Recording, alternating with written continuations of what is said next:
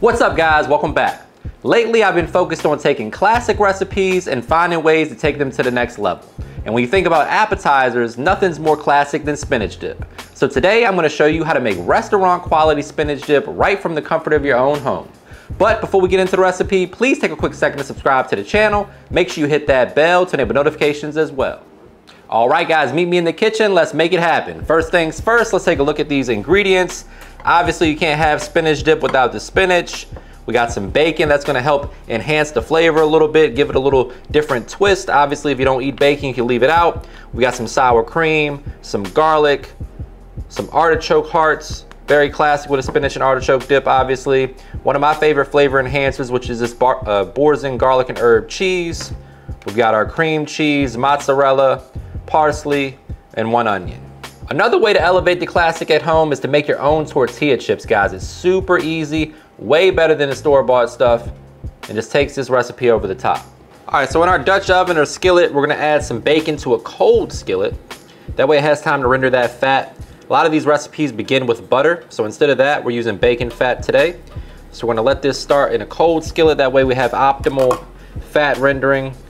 Let's kind of break these little pieces apart here. And just give it some time to cook. You don't want to cook it too fast. Put the heat on medium or so, and just let it do its thing. So right here, guys, you just want to use your spatula to kind of move it around, make sure the bacon's cooking evenly.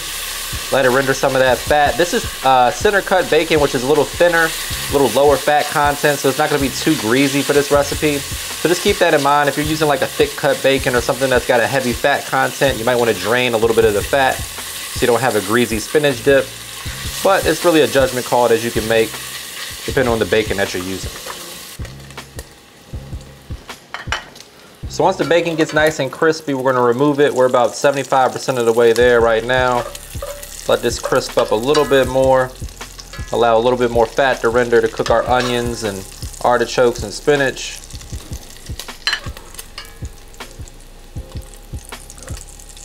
All right, so once we remove the bacon, we're going in with the onion. And we're just gonna let that onion kind of absorb some of that bacon fat and start to saute, cook down, get nice and tender. Immediately the house is smelling good. Not much smells better in the world than onions and garlic and some bacon grease. And speaking of garlic, once the onions get a head start, we're going in with about a tablespoon of that. All right, so once the onions get a head start, in goes a tablespoon of garlic paste or fresh garlic, minced garlic, whatever you got will get the job done. We're gonna mix that in, add our artichokes, and then add in the spinach as well.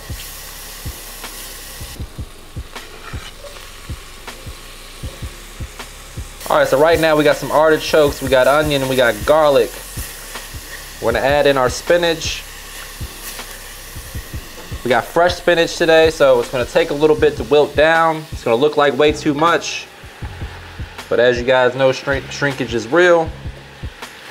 Not just in the pool, but when you're cooking spinach as well.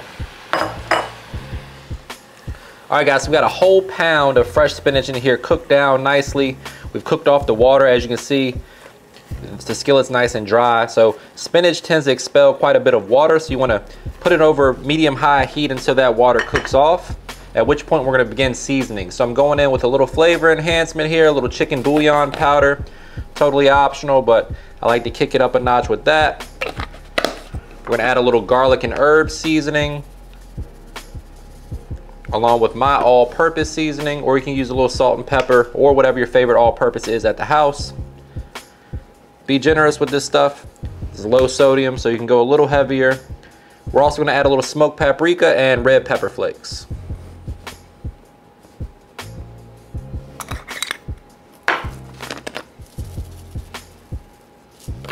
Next up, we're going in with about a 1/4 cup of sour cream and 2 blocks of room temperature cream cheese. The next ingredient we're using to take things to the next level is one of my favorites, boursin garlic and herb cheese.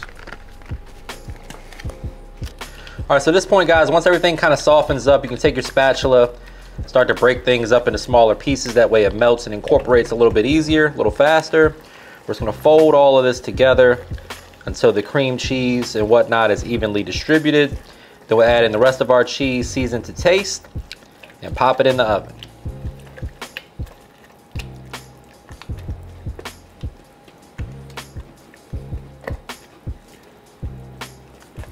All right, so at this point, we're gonna go ahead and add back in the bacon, along with some Parmesan cheese. Quick reminder, guys, that all the specific measurements and ingredients for this recipe can be found in the description box below, so don't forget to check that out. We're gonna hit it with a little fresh chopped parsley. Give that a good mix, and then we'll add in our mozzarella cheese, saving some to top it before it goes into the oven at 375 for about 15 to 20 minutes. All right, so in goes the mozzarella. We got our heat on low at this point. Just gonna add a little bit here, and then the rest is going right on top. Got us a nice cheesy spinach dip. The bacon's gonna add a little surprise texture as well as flavor, obviously. For those that don't eat pork, you can use beef bacon. The boursin cheese is adding a great flavor element. Got a little sprinkle of MSG from that chicken bouillon powder to excite the palate. And man, I don't know about y'all, but I'm getting hungry. All right, so we got our oven preheated to 375. We're gonna top this with a light layer of freshly shredded mozzarella cheese. It's gonna brown up beautifully.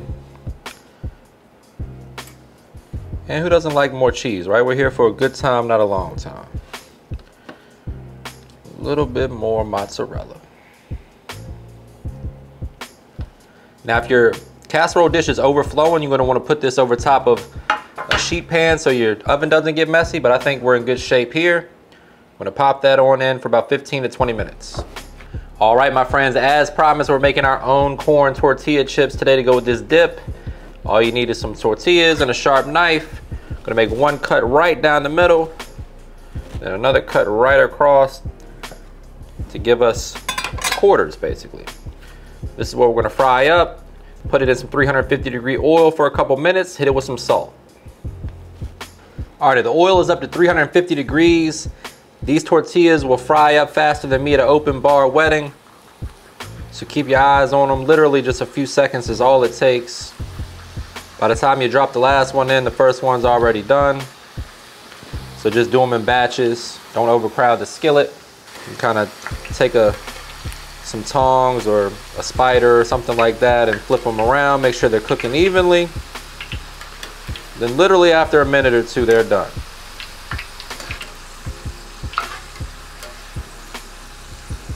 After they're nice and crispy, we're gonna add them to a wire rack, allow them to drain. And as soon as they come out of the oil, you wanna hit them with some kosher salt or some pink Himalayan sea salt. And just repeat that process until all of your chips are fried up. And that, my friends, is how we're looking fresh out of the oven. Hit the top with a little fresh chopped parsley for a pop of color.